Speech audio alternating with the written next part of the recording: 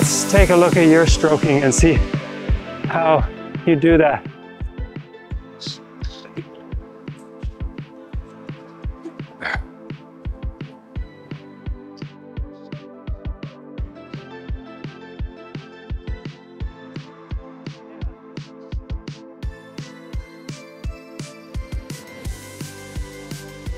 So now it makes me very stable. It's easy to go down, and then it's easy to stay. My center of the gravity stay in the same spot, so don't feel like a very wobbly. Yeah. Well, ideally, when we do our crossovers, we want our upper body to be motionless.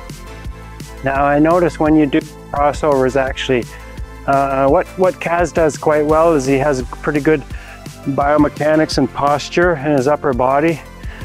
But you have this typical mistake of leaning, I think, a little too far forward and inside the curve. So I think your upper body is leaning in a little bit. Can you try now to stroke in such a way that you keep your upper body more vertical? I think this looks quite nice, actually. And then if we change from one direction to the other, we don't have to shift our upper body. Okay. So.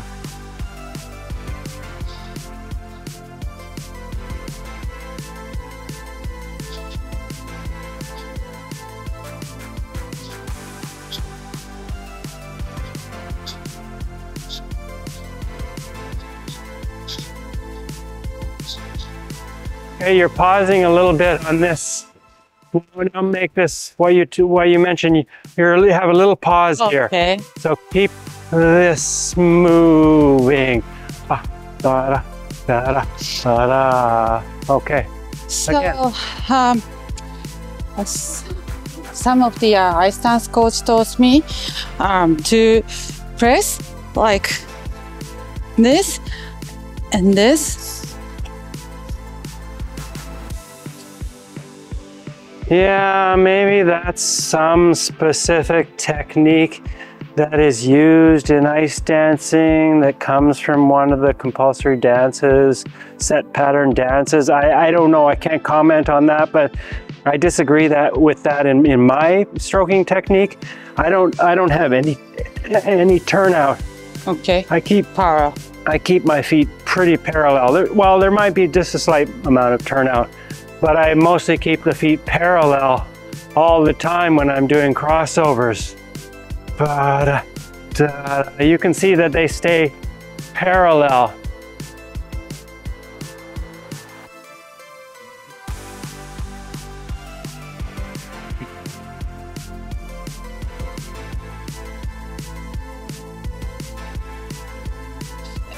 Because not only are outside of the circle, after the cross, turn and then push and then point the points. That's what I learned in the ice dance lessons. Yeah, well, the point, yes, I agree with that. We want to point the toe at the end of the stroke because this gives you a little more power when you use your ankle.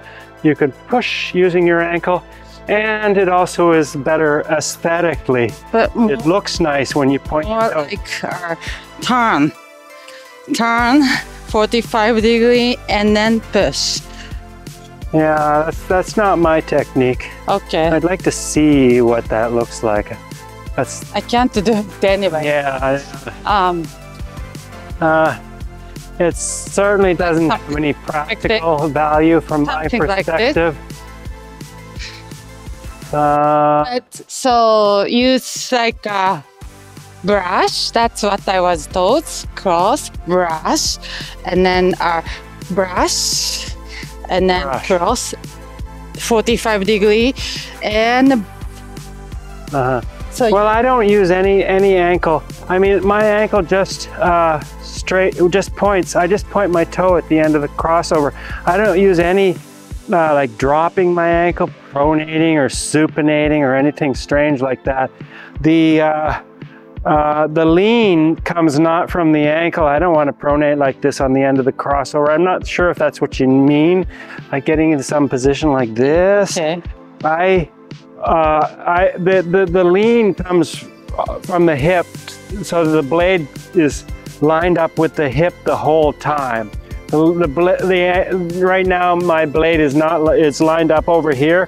That's a supinated position, so I try not to do that. I try to have the lean right from the hip to the blade through the knee aligned, personally. Okay. For power and good biomechanics. Because if I try to practice point, tend to be more pause. So I rather feel like continuous motion, then makes me easy to gain a speed in the program before the jumps or before some element. Well, it takes a little bit of practice to, this is an instantaneous point. In other words, you don't sustain it. You point just for an absolute moment of time, not even a moment, it's instantaneous. You point, and then when you lift that foot up after pointing, it immediately flexes again to get ready for the next. So it's like instantaneous. Yeah. Instantaneous means you take a photo from a video. If I take a photo out of a video, that's an instantaneous. That's our stroking lesson. Wow, the time went by quickly today. You can spend so much time on your stroking and it's going to be a big benefit to you. So hope you took something away from this class today. All right, share with your friends, subscribe to my channel, help it grow.